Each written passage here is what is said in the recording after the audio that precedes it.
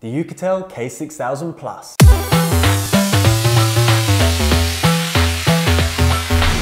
This is the Oukitel K6000 Plus, another smartphone equipped with a very large battery. At 6080 mAh, the battery capacity on this phone allows for around 46 hours of talk time. Not only that, but the fast charging technology in this phone can give around 2 hours of talk time from only 5 minutes of charging. Or you can get a full charge in just 1 hour and 40 minutes.